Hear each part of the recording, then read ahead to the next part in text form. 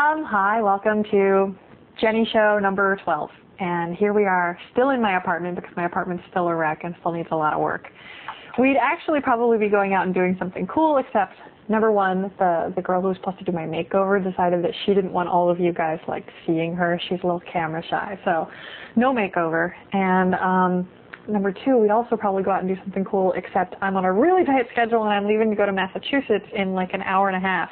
So we don't really have time to like go out and get funky or anything. We have time for you guys to like watch me packing. So like you get to see what girls pack when they go on vacation, which might not be very thrilling, but we're going to do that, and got a ton of questions this week. So thank you so much, and keep them coming because like I know we haven't even scratched the surface.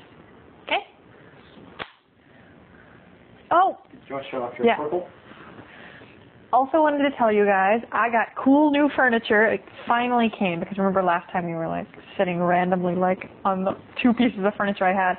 So I have very cool purple furniture from, of all places, Jennifer Convertibles, which is, you know, funny, haha. And I got this awesome cool chair. It's actually called a chair and a half. It's got a twin bed inside of it, and it's also big and purple, and it's huge. It rocks. It's like just perfect, so like I can scoot over and like my honey can like sit right there, and that way we're kind of forced to snuggle rather than like me forcing him to snuggle. Like he doesn't have a choice, and I can say it's not even my fault. So we're going to adjourn to the bedroom so that I can pack and spill my guts. Okay? Okay. We decided to make a short trip in the office. Since you guys only get to see the messy side of it, we're going to show you the cool side of it, which is also pretty messy because Joffrey's a total wreck. Anyway, people have been asking constantly to see my computer setup, so I'm going to show you. My two main computers are a Linux box right there, and you can see my email on it, in fact, so don't read that. And right beside it is my Macintosh, and that's the thing that I use to take the pictures, upload the pictures, surf the web, do pretty much everything because, hey, I love Macintosh. This is the actual camera. I got a new camera because I was really getting disappointed with the quality of the QuickCam. So I moved the QuickCam to the computer in the bedroom since that one won't take anything better than that. And got a better computer for my new Macintosh. Better camera. Did I say computer? Whatever.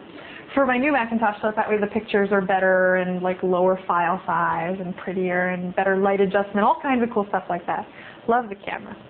If you come over here, you'll see half of these computers are actually mine, but I'm too afraid to touch them because Joffrey's got them like covered in stuff.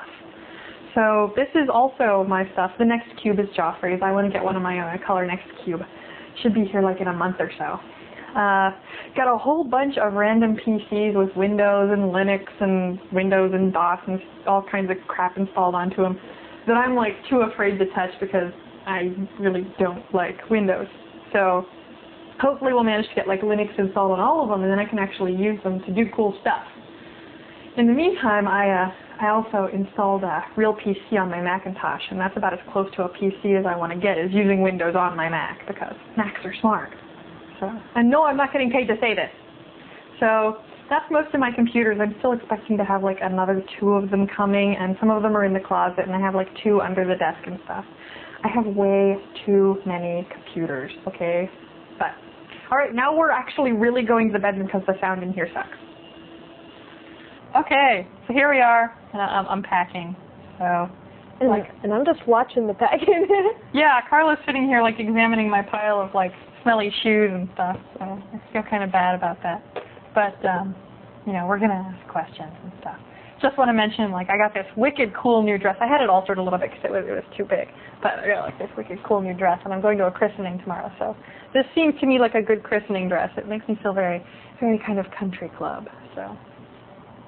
And I just want to say, in case Tim Jasanowski is watching, and I'm sure he's not because he hasn't called me in like forever, but he's this guy that I know that used to insist that no redhead should be without a Laura Ashley dress. Just want to let him know that this is a Laura Ashley dress. I've got one, damn it, so now I am officially Tim Jasanowski approved. So I have to ask Jenny first about like a girl mystery that like Jenny just got a Norplant. And I was asking all sorts of questions because I've never actually met someone that had one. Oh. So that's why it's so mysterious to me, and I wanted to like ask her like, you know, like how does it all work, and like it doesn't have any like side effects, right? Well, yeah, I just got Norplant stuck in my arm. I have this lovely bruise. I don't know if you want to zoom in or anything, but It's kind of, you got marks from where the Band-Aids were on, so it's kind of sticky and stuff. But Norplant is a 5-year-long contraceptive, so no more pill, no more sponges, no more condoms, yay, like it's great. And the cool thing is that it's effective within 24 hours, so like I didn't even have to wait. And it works for 5 years, so I'm definitely not having any kids till I'm 26. You know, of course, like, if suddenly when I was like 23, my biological clock started ticking over time, I could just have it taken out and have kids, but it's not going to happen. So it's actually, like, I'm just saying this for Carla's benefit, like, like this is going to make it seem like I'm being played by, like, Macintosh and, like, Norplant and all kinds of companies. No, I just really have never met someone that got it. I was but it's actually a progesterone only, so there's no estrogen involved, which means that it has lower side effects. And what it does for you guys who don't know how these contraceptive things work is it releases progesterone into the body, and it causes the uterus to automatically shed its lining, so that way there is no place for the little fertilized ovum to implant, so it just heads right on out. So that's how it works. And it's actually more effective than having your tubes tied. Wow. So I'm happy.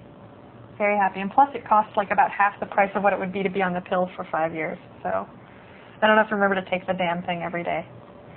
So for now I have like what it is it's 6 capsules stuck under the skin. Actually, if you can feel like little, oh wow, you can feel them underneath the skin. You can't see them or anything. I'm probably going to have like a little teensy-weensy scar from the incision, but it doesn't hurt. It's kind of cool. It's kind of neat. Ooh, I think I might stick to the pill for right now. I know that like it would just probably have like really wacky effects on me. I don't know. The one major side effect is that in almost all women, I love this side effect, they tend to stop getting their period. So I'm so excited about that. It's not a side effect. That's like a bonus. That's a selling point. That's a major selling point to this thing. So there we go. Haha.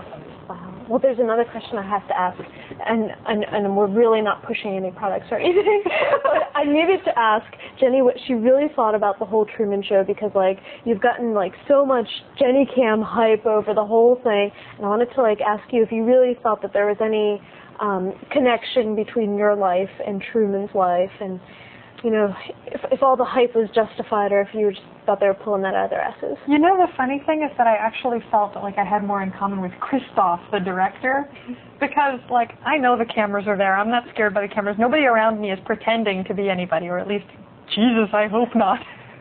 But, you know, I really have nothing really in common with Truman except, like, the people who watch. Like, all the viewers are very similar to the people who watch Truman, you know.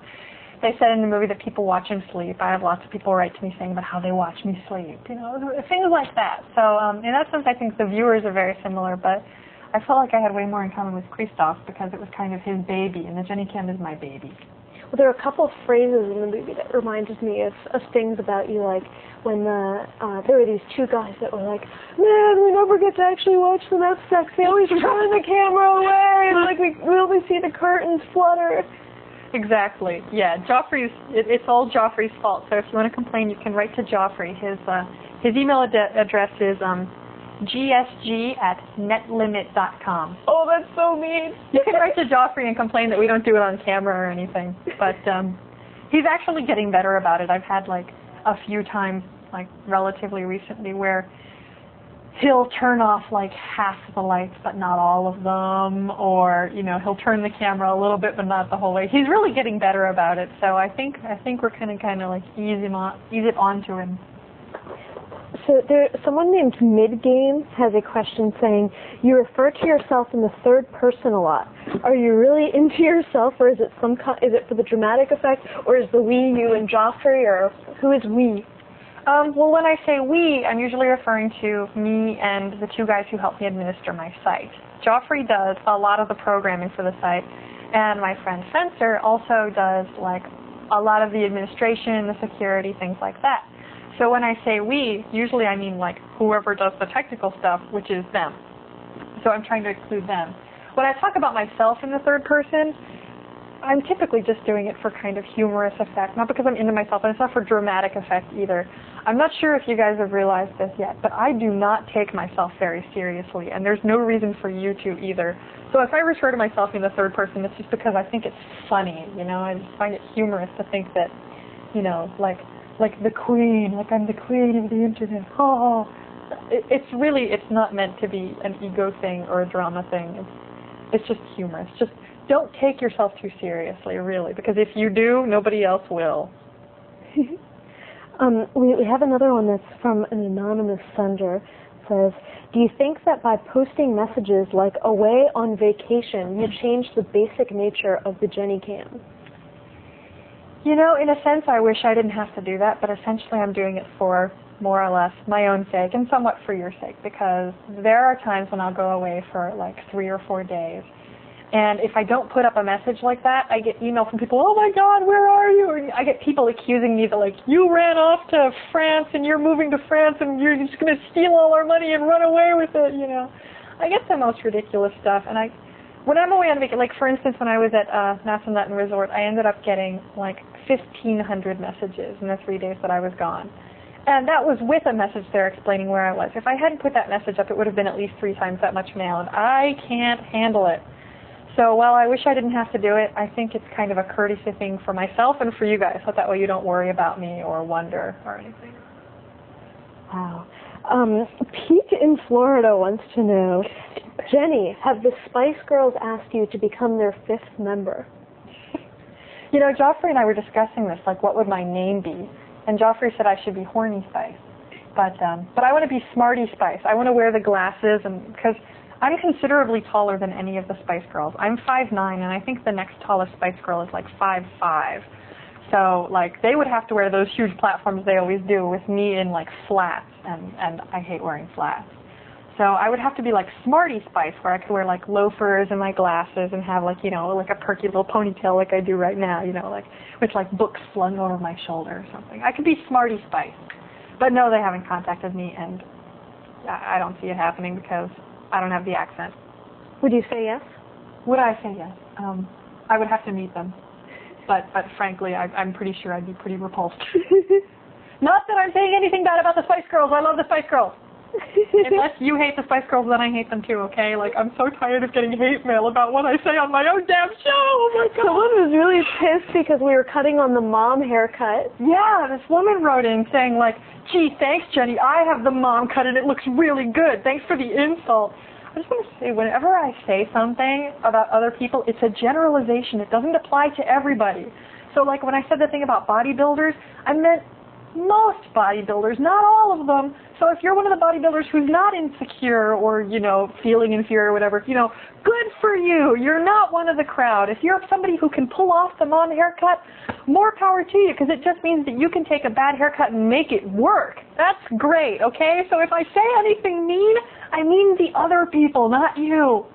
And we hate people as individuals here on the Jenni Show. That's right. We don't hate groups. We hate discriminately. Exactly. Exactly. Or the people who, like, wrote in complaining about Kate Winslet's breasts. Oh, God. Yeah, like, somebody wrote to me this week saying, what have you got against Kate Winslet? I just want to say, I don't have anything against Kate Winslet. She's a redhead like me. I think she's a babe. Like, if she were a lesbian and I were a lesbian, I'd want to get it on with Kate Winslet, you know? I think she rocks. I don't have anything against her. I was just repeating information that I had heard from 2 semi-reputable sources about her breasts. And I'm not saying one way or the other about the breasts. I don't even want to go into the frickin' breasts, okay? But I like Kate Winslet. I have nothing against her. Nothing, really, okay? And if you really like Kate Winslet so much, go check out her page and quit bugging me about it. Okay, this is a multiple-part question. Jenni, is it possible for your partner to bring you to the brink of orgasm, but without reaching full climax? Yes, but I hate it. Really. Like, if he does it once, like, I kind of, like, thrash around and scream, and if he does it, like, twice, I, like, start to, like, scratch, and if he does it, like, 3 times, then I just, like, flip out, really. Like, it's not a good thing. Some women apparently really like it, so, you know, you might want to try it with your girlfriend, like, right when it looks like she's ready to have an orgasm, and by now you should know, you know, just, like, slow down, or, like, stop, or, like, twist a little bit one way so that way she can't really, like, take over herself, you know, just, like, do something to, like, stop, and she'll probably, like, flip out and rip out your eyeballs or something. But then when she later has an orgasm, she'll be very grateful and then probably won't talk to you for a week. So, No, it's not a good thing. The guy that wrote the question wanted to know if girls got something like blue balls if you didn't let them come right away. No, girls do not get blue balls, most notably because girls do not have balls. Well, I guess he wanted to know if we felt the same kind of thing, but The physical pain. I've never felt anything exactly like that. No, it's just like frustrating.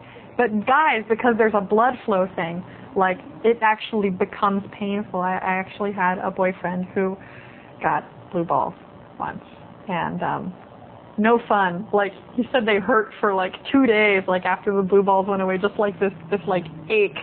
So I don't envy you, your testicles, men, but we no, just get we don't get emotional anguish. Yeah, we just get emotional anguish and we get the period. So, you know, you can put up with frickin' blue balls like twice in your life if we have to put up with our period once every month.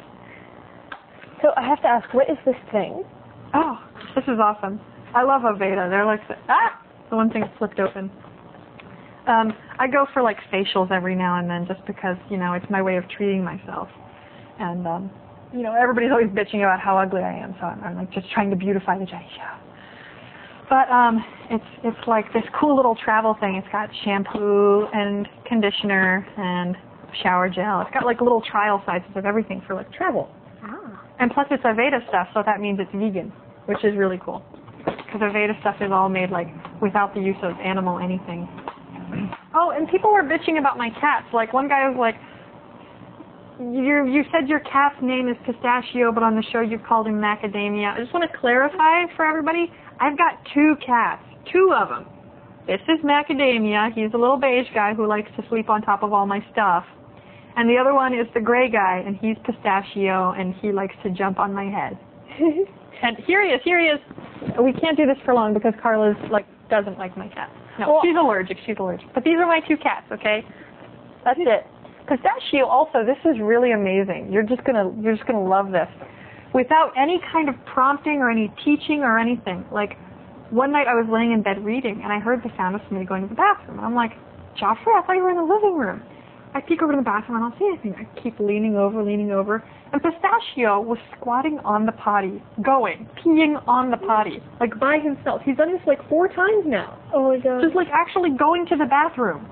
Now I had heard that like if you try really hard, you can teach cats to do that. I've seen books on that. Yeah, but like he just all by himself just started doing it. So every time he does it, I'm like, good kitty. I like rub him and give him treats and stuff. You know, hopefully he'll keep doing it and like teach Macadamia how, because that would be so nice. Okay, now you have to put your feet out like this. Oh, okay. All the foot fetishists are going to either love this or hate this because of this condition I've got. So this guy Tom wants to know, Jenny, why are your feet always so dirty? And I don't really understand how he would know that your feet are dirty from the JenniCam. Well, because like when I lay in bed, like I usually like throw one leg on top of the covers and the foot is like facing right towards the camera. And it's like black. Yeah, I have dirty feet all the time because I love to go barefoot. I'm barefoot like all the time. I never put on shoes when I'm in my apartment. And while I vacuum and sweep and stuff like 2 or 3 times a week, you know, it's a relatively old apartment, so there's dirt like deep in the crevices of pretty much everything around here. So no matter what I do, there's dirt. And you know what? I shower often enough that I can just get the dirt off. It's just that I like to shower like in the evening, but not right before I go to bed. So usually like I get out of the tub, my feet are wet, and I walk around and like they end up picking up all the dirt. And then I go to bed, and then you see my feet on the camera, and they're all like crusted with dirt from having walked around. You know what? You can just kiss my feet, damn it, because they're dirty and I like them that way. I think it's kind of funny. I actually have this picture of me. I should put it on the site. It's kind of, well, it's mildly provocative, but it's a picture of me like laying on my bed wearing like, you know, like a little white button down and like a plaid pleated skirt, and I have my hair in pigtails, and I look like, you know, this perfect little schoolgirl, and then my feet are like filthy, and I think it's perfect. It's kind of this, that sums me up. I'm kind of like, you know, sweet and cute and whatever, you know, not cute because I don't want to like sound like I have an ego, but you know, it's like this sweet little picture with like dirty feet. So that's me. So Lee is going to base a personal decision on what you have to say. Oh, God. Lee says, Jenni, I'm uncircumcised. Do you think I should go ahead and get the operation? It is kind of frightening that, like, people are, like, basing their decisions on what Jenni said. But go ahead. I do not want to be responsible for, like, some man's penis that I don't know.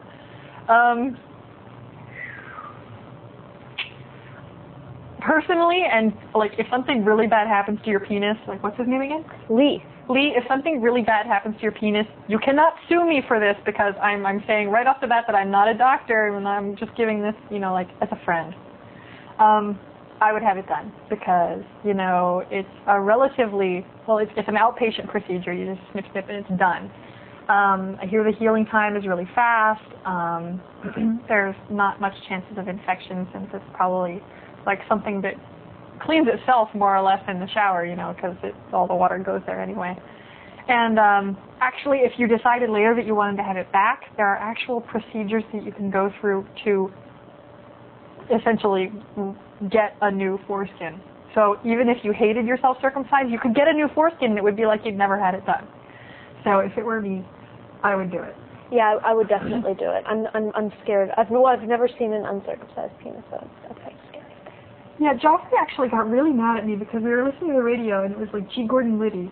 And somebody called in asking, like, should I have my son circumcised or not? And he's like, go for it. And I casually, like, said to Joffrey that an uncircumcised penis is more likely to get infections. And he's like, yeah, well, only if you don't wash it. And I'm like, well, yeah, but I mean, percentage-wise, more likely. He got in this huge argument about it. I'm like, also, women tend to be kind of intimidated by uncircumcised penises. And he's like, well, I know a guy who's not circumcised, and he has, like, no shortage of girlfriends. I'm like, in general, for Christ, like, even Joffrey berates me for making generalizations.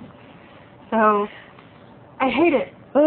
But me and Carla, like, I'm not afraid of uncircumcised penises, but I'm always kind of wary because, you know, they just look so much more fragile, like I'm gonna hurt something. So circumcised penises always look more, you know, stalwart, like more whatever. They just look less damageable. Oh, and also uncircumcised penises seem a lot more animal-like, which I'm sure is appealing to some people. But like, I don't know. I mean, I guess it's whatever floats your boat. That's true. But me and Carla, not all women, because we don't know all women, but me and Carla prefer circumcised penises. And we don't have a lot of female friends, so I guess we don't know. That's right. For all we know, we could be the only two women in the world. Because so don't write to us and bitch between about the two of us, we probably have about that many female friends. Yeah. So Adrian in Mexico wants to know, Jenni, would you like to be my friend? Oh, that was kind of sweet. I'd like to be your friend. In fact, you're welcome to come visit me. I have beer waiting for you. Okay? So come on up. Aww. Now this one was slightly frightening from someone named Dwak in Finland. He says, JenniCam, my mistress, I worship you, my queen of lonely nights. I have made a full-size statue of you. It stands on my bed next to me and comforts me when I cry.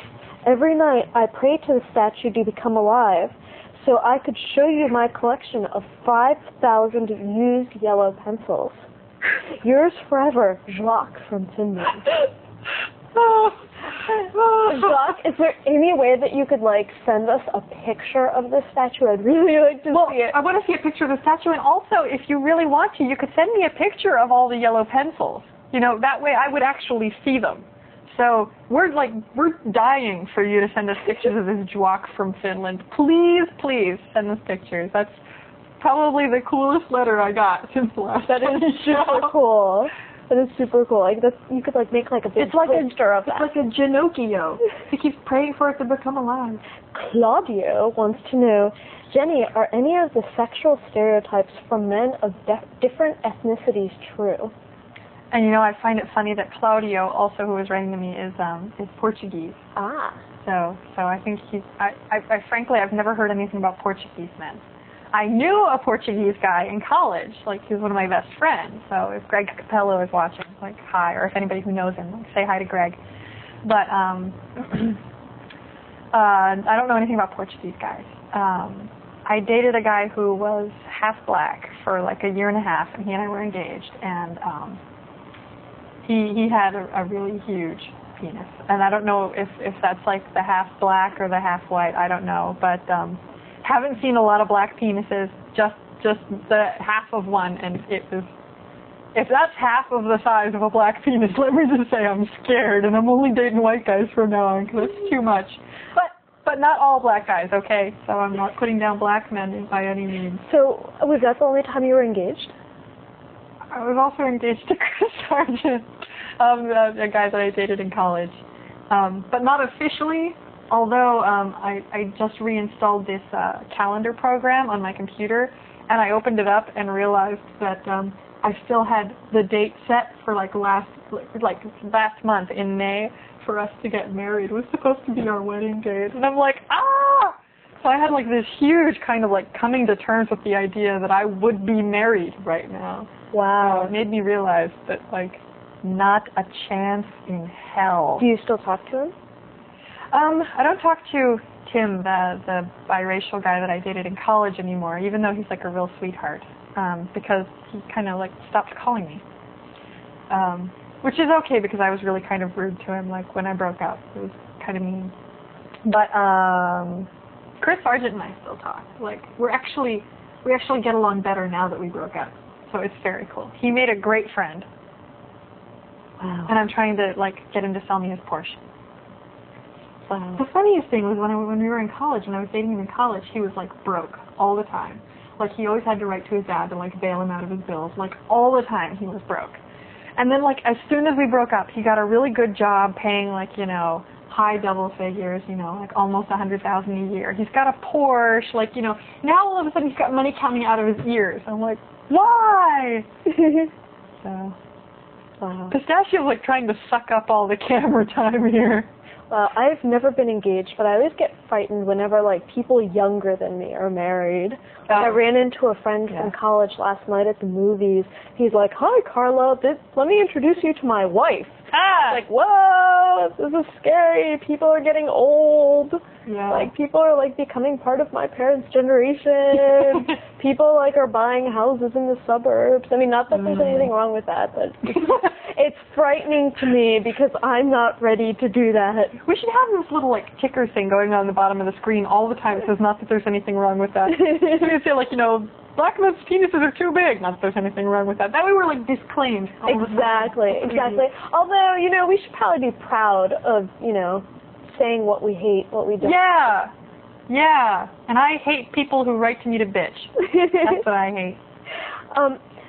Mike T. wants to know, who or what did you want to be when you were a child? What did you want to be when you grew up, and how has that changed? I actually have this really funny baby book. It had one for like every year you were in school. And like when I was in first grade, I checked off that I wanted to be like a doctor and a mom.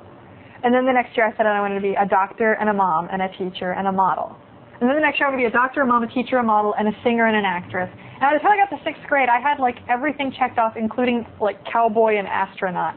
So I was a very ambitious child, and I still kind of am. I could see myself being like almost anything. I don't have any particular leanings one way or the other. I know for a while I definitely wanted to be a lawyer because my parents told me lawyers made lots of money. And I knew that I wanted to be a Republican when I grew up because Michael Keaton from Family Ties was a Republican. And he was smart like me, so I had to be a Republican too. And then my parents told me that lawyers just spend all of their time suing each other, so I don't want to be a lawyer anymore. So then I wanted to be a diplomat. And then I got to college and realized that diplomats had to take history classes. So I didn't want to be a diplomat anymore. So now I just want to be, I want to be a kept wife. That's my dream. Marry like some sugar daddy who'll like spend all of his money on me so I can just stay home all day and like swim and, you know, be cute when he gets home. Ooh, that's a bad scene. That's a bad. Well, I know, because eventually like he'd need a newer model and he'd dump me and I'd have no skills other than like I can swim and look cute all day. Okay, so I'm like mostly done packing. I pack really light and I'm hoping to like get the hell back home as soon as possible because this apartment really needs a lot of work. Well, where are you going? I'm going to Massachusetts for the christening of my friend's new baby girl, Autumn Eve. Autumn Eve. Autumn Eve. Wow. Yeah. So I have like my little toiletries bag that has toothbrush, toothpaste, deodorant, and shampoo and stuff like that. A pair of blue jeans that are actually kind of dirty, but you know, blue jeans only get better the dirtier they get. Sticking to that. I got a little tank top from Frederick's. Very cool. They make great tank tops. They make kind of lousy everything else, but they make pretty cool. Actually, the dress I'm wearing is from Frederick's too, and it's like not totally cheesy. It's only semi-cheesy.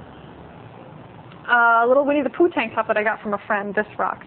It's actually she's a fan, and she's a friend of mine from IRC, and her name is Jody. So if Jody's watching, I want to say hi and thank you for the great little tank top. She sent it to me. It's got Winnie the Pooh on the front. It's a cool color. Yeah, I think it's great. Because most of the Winnie the Pooh stuff is like in pink and baby blue and stuff, and it's kind of wussy. Just a little tank top. Just it's peach. It's the color my mother always says it's my color. In fact, I think I was wearing it last JenniSHOW. Yeah, I think you look good in peach show. Bras and panties and stuff, because I always forget to pack bras and panties. I do.